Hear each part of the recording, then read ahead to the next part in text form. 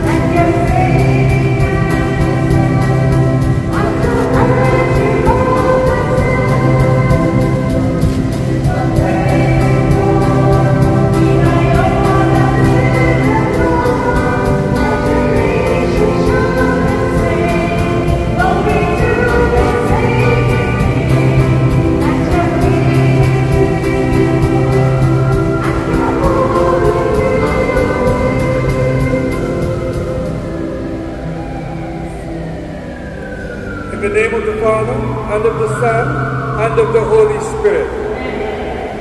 The grace of our Lord Jesus Christ, and the love of God, and the communion of the Holy Spirit be with you all. My sisters and brothers, let us acknowledge our sins, and so prepare ourselves to celebrate the great mysteries.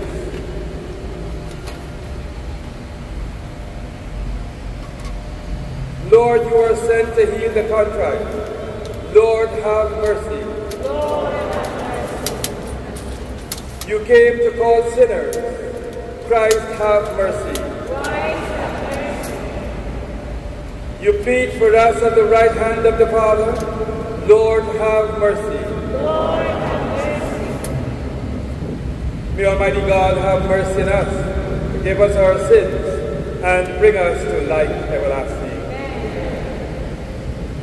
Let us pray.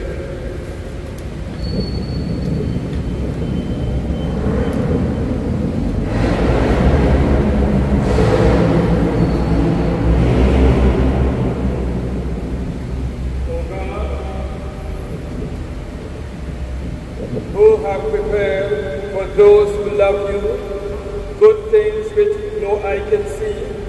Fill our hearts, we pray, with the warmth of your love, so that loving you in all things and above all things, we may attain your promises, which surpasses every human desire. Through our Lord Jesus Christ, your Son, who lives and reigns with you in the unity of the Holy Spirit, one God, forever and ever.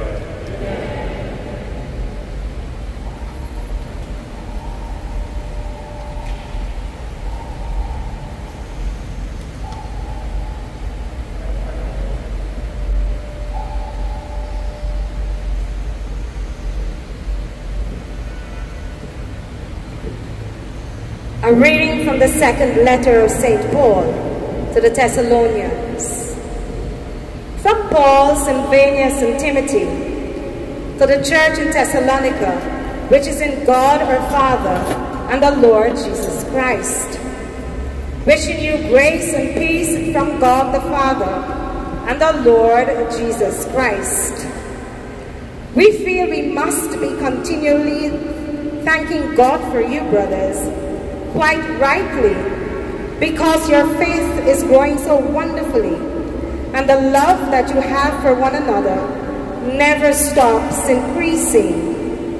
And among the churches of God, we can take special pride in you for your constancy and faith under all the persecutions and troubles you have to bear.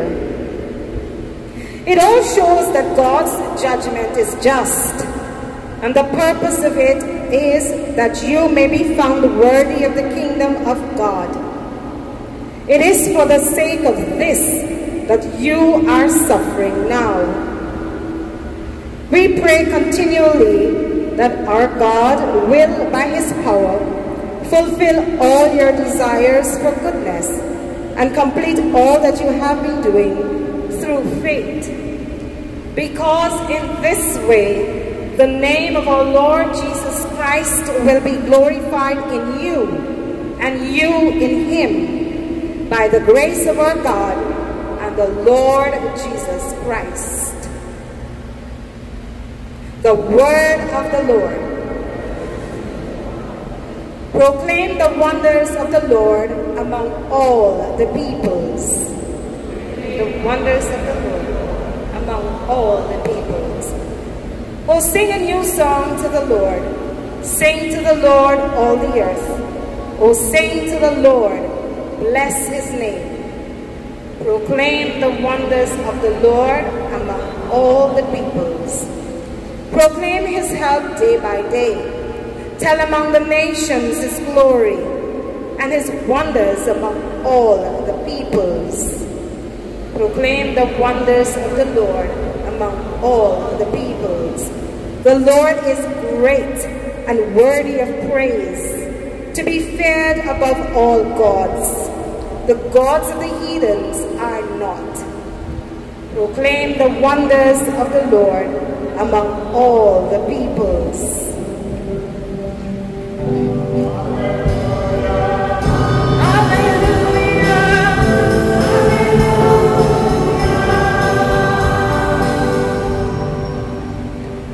Your word is truth, O Lord.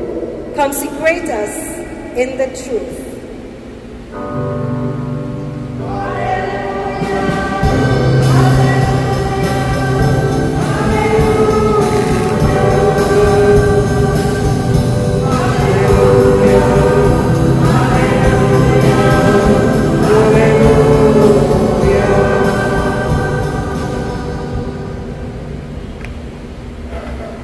The Lord be with you. A reading from the Holy Gospel according to Matthew.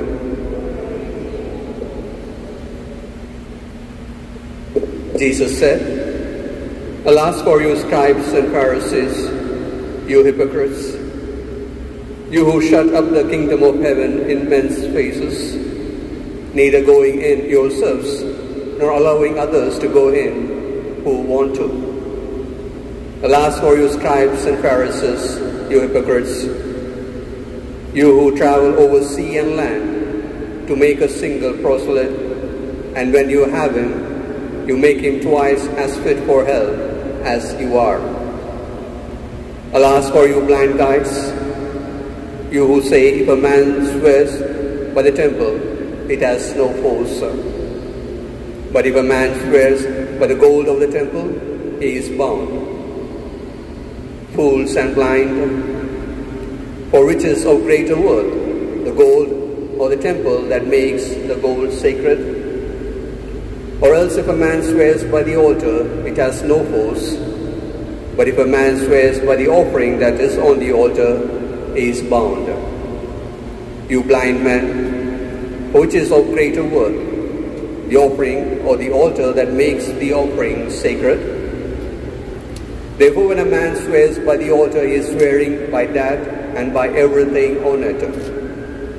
And when a man swears by the temple, he is swearing by that and by the one who dwells in it. And when a man swears by heaven, he is swearing by the throne of God and by the one who is seated there.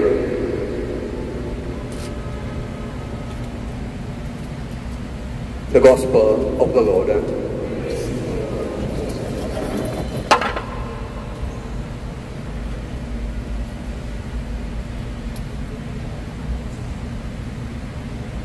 You may be wondering why all these strange priests here today. We have 3 priests from Suriname. I will ask them to stand, please.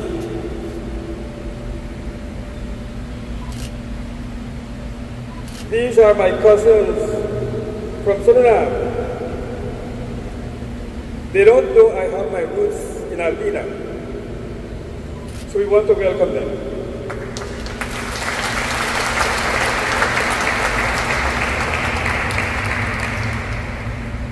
And we have a priest from Trinidad, Father Harold Imamsha. I knew him when he was a little boy.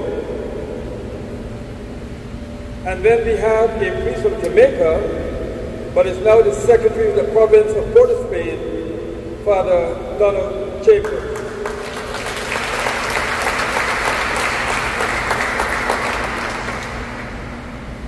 And the 4 of us here are diocesan priests from this diocese. Why are we here? All the provinces in the Caribbean meet every year. Priests from the various provinces, we meet every year to share, to talk, to relax.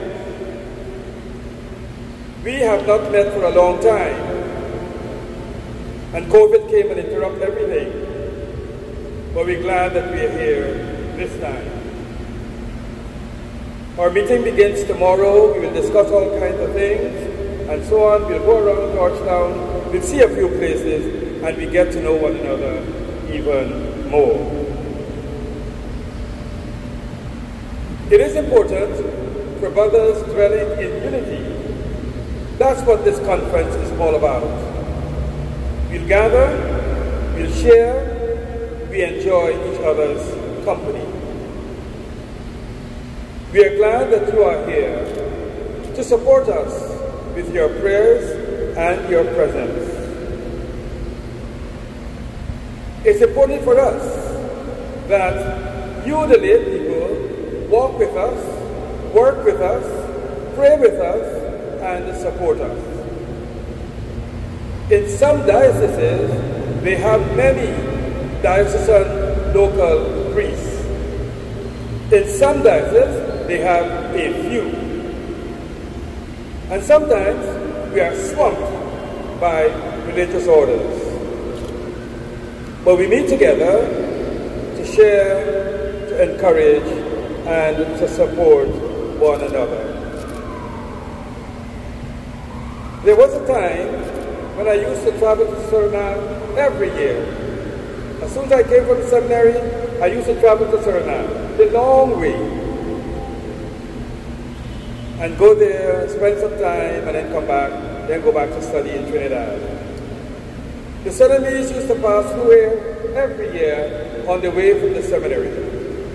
We miss that. But flights have been improved, so they can fly from Trinidad back home. But we here in Guyana, we are working for the development of this diocese. And it's important that you know that. Some of us are overswamped with 3 or 4 or 5 or 6 communities. We need your prayer. We need your encouragement. We need your support. The diocesan priest is the backbone of the diocese. The bishop can put us where he wants us to go. He looks at our gifts and he said, this priest will be good in this parish, and that priest will be better in that parish. He can move us around as he wants. The religious priest helps him in his work too. But they have their own charism, they have their own works. We are the ones that the bishop depends on to fulfill his mission. We are very few, as you can see.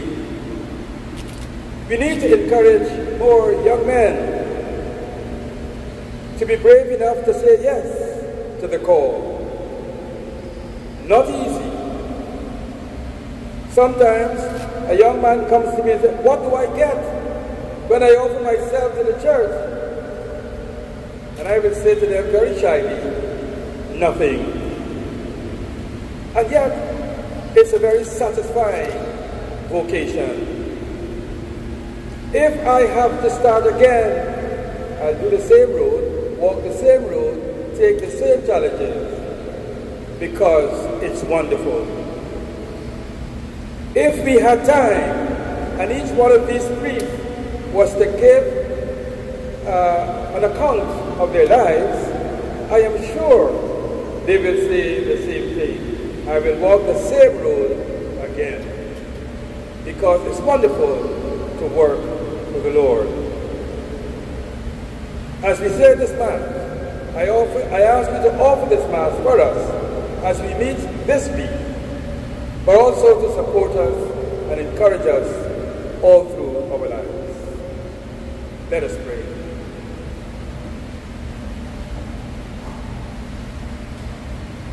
God our Father, we ask you to be with our meeting, the meeting of this province of Port of Spain. Be with us, Lord, as we gather together this week. We ask you to send your light and your Spirit upon us, that we may always do your will. Lord, hear us. Lord, graciously hear us. We ask you to be with us in the parishes in which we work, the work which we do. Help us, Lord, always do your will. Lord, hear us. Lord, graciously hear us. We ask you to bless the congregations that we have left for this week. Be with them, Lord, as they pray for us, as they continue the work that we have begun. Lord, hear us. Lord, graciously hear us. And we bring before you the poor, the sick, the needy. We pray for all our brothers and sisters who are in trouble. We remember Haiti and all the other territories that are experiencing difficulty. We ask you, Lord, to send your Spirit there, that they may find a way, a solution to their problems. Lord, hear us.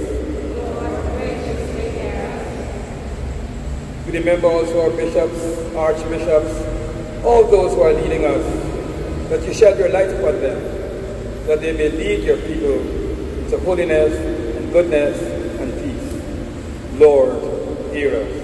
Lord, graciously hear us. I pause for a while that you may come with your own prayers.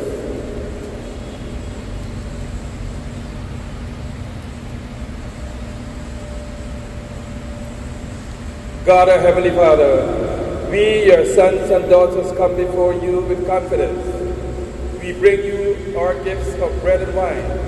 Take them to your altar in heaven and make them holy. For we bring them through your Son, our Lord Jesus Christ, who lives and reigns with you in the unity of the Holy Spirit, one God, forever and ever.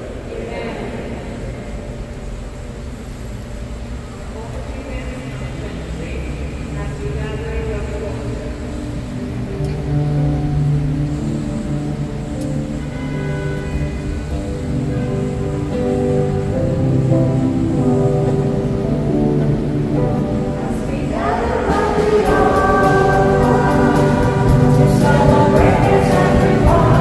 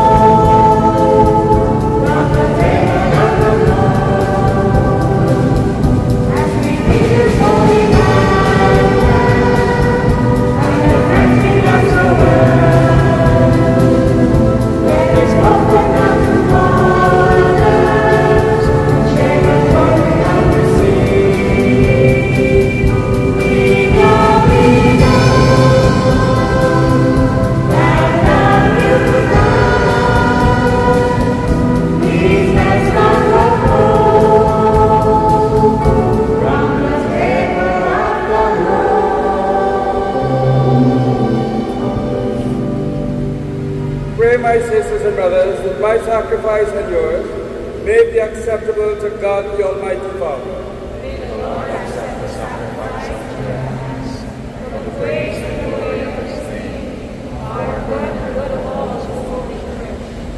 Receive our oblation, O Lord, by which is brought about the glorious exchange, that by offering what you have given, we may receive the merit of your very self, through Christ our Lord. Amen. The Lord be with you. And with your spirit, Lift up your hearts. we lift them up to the Lord. Let us give thanks to the Lord our God. It is right and just. It is truly right and just, our duty and our salvation, always and everywhere to give you thanks, Lord, Holy Father, Almighty and eternal God. For just as through your beloved Son you created the human race, so also through him, with great gladness, you formed it anew. And so it is right that all your creatures praise you, and all the redeemed serve you, and all your saints with one heart bless you. Therefore, we too extol you with all the angels, as in joyful celebration we acclaim.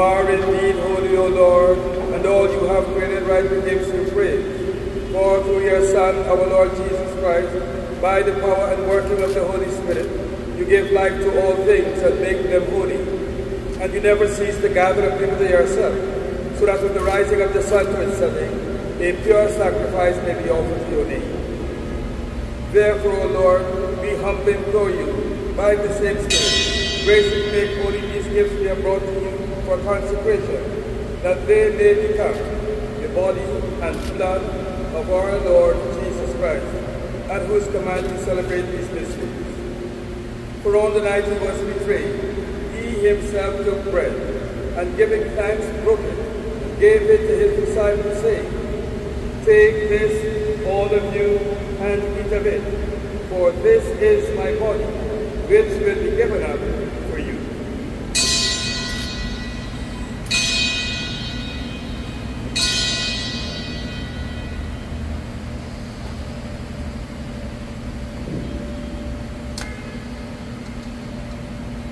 In a similar way, when supper was ended, he took the chalice, and once more giving thanks, he gave it to his disciples, saying, "Take this, all of you, and drink from it, for this is the chalice of my blood, the blood of the new and everlasting covenant, which will be poured out for you and for many, for the forgiveness of sins.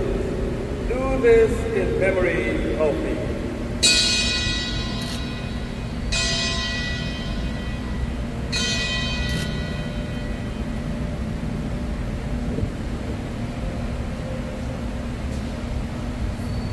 The mystery of faith.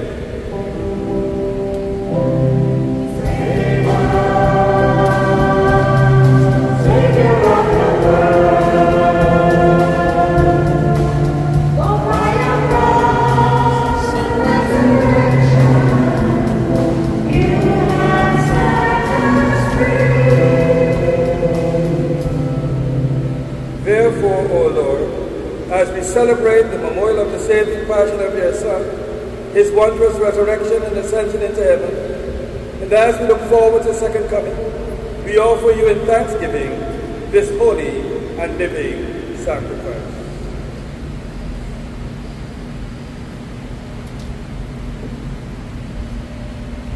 Look, we pray, upon the oblation of your church, and recognizing the sacrificial victim by whose death you will to reconcile us to yourself. Grant that we who are nourished by the body and the blood of your Son, and filled with his Holy Spirit, may become one body, one spirit in Christ.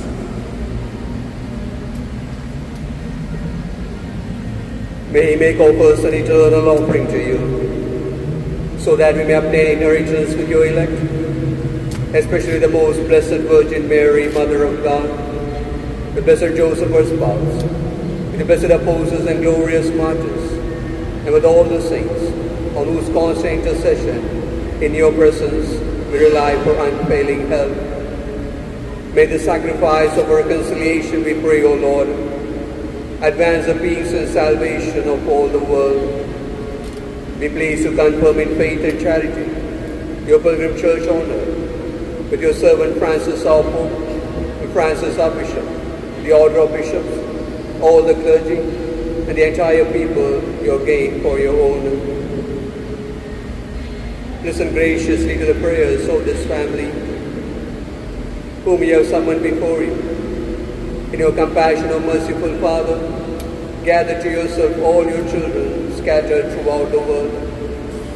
To our departed brothers and sisters, and all who are pleasing to you at their passing from this life, give kind admittance to your kingdom. There we hope to enjoy forever the fullness of your glory. Through Christ our Lord, through whom you bestow on the world all that is good.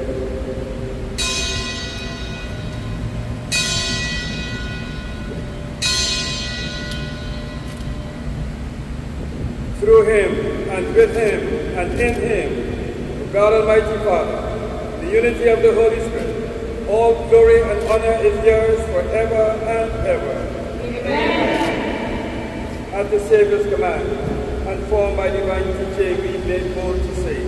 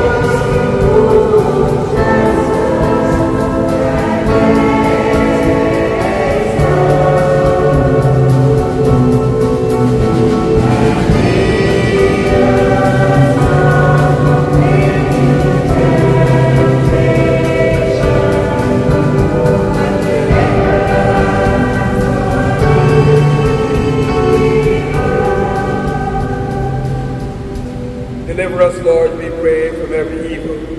Graciously grant peace in our days. By the help of your mercy, keep us always free from sin and safe from all distress, as we await the blessed hope and the coming of our Savior, Jesus Christ.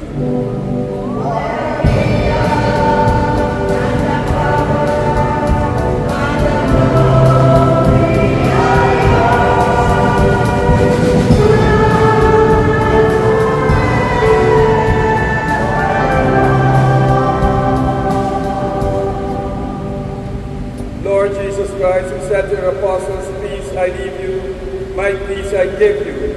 Look not on our sins, but on the faith of your church. Grant us the peace and unity of your kingdom, where you live forever and ever. Peace of the Lord be with you always. We offer each other a sign of peace.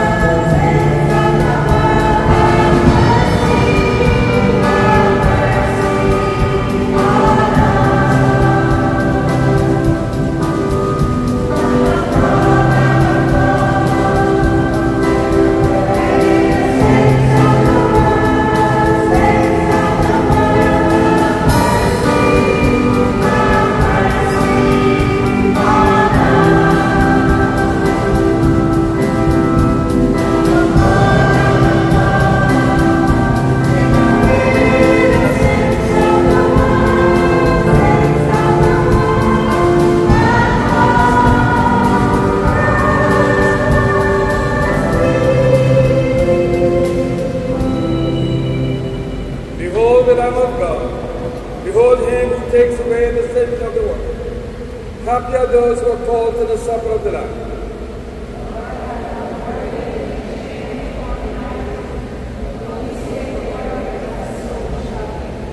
May the body and blood of our Lord Jesus Christ bring each one of us to life everlasting.